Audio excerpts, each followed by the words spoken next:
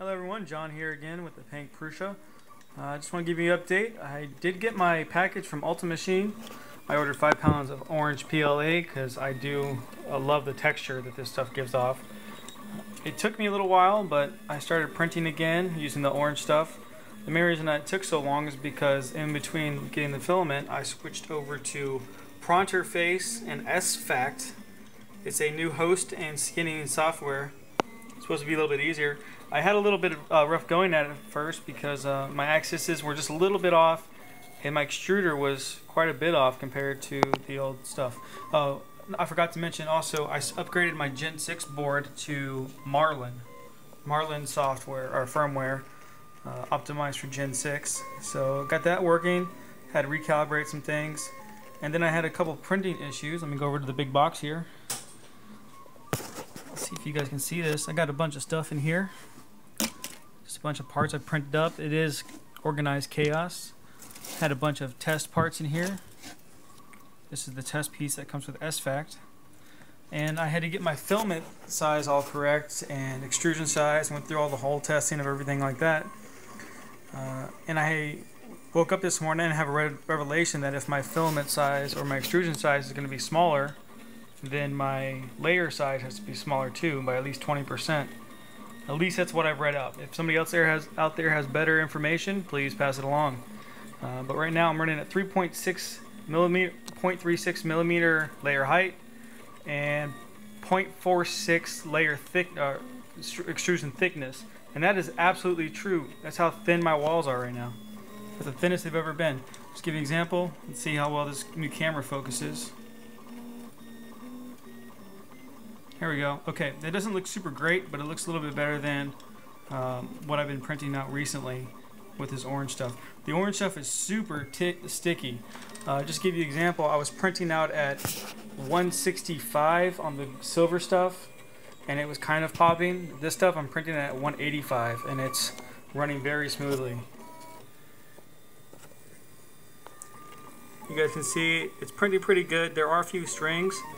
It's not as clean as my older stuff was, but I think it will be. It prints faster now, and it prints more reliably. It's at a faster baud. I'm at 25,000 baud. Before I was printing at 38,000 baud, so there's absolutely no pausing anymore. So for small parts like pulleys, I was pausing almost every other or third step. This time I'm not pausing anymore, and it did that because it had communication errors. You can see right here, I'm running Pronterface. It's pretty good software. Space Exula got it working for me, or told me about it. He considers it the dark side because it's got SFACT built in. SFACT is just a newer version of Skeinforge, and it's more updated where you don't have to think as much. Basically, it's got a lot less settings. Some of the settings from Skeinforge have been carved out, and it's updated. It tells you exactly what you're looking for. How thick, extrusion thickness, millimeters, extrusion width. Those are the only two things you really have to change in this page. Bottom, my bottom has to be a little bit larger, because I'm running the wooden bed, and the wooden bed is a little bent in the middle because it's being held down on 4 corners, so I had to go up a little bit. Let's see, chamber is where I don't have to do anything. Clip, you don't have to worry about that. Dimensions where all the magic happens. What you have to do is measure your filament very accurately over several pieces and then average it out.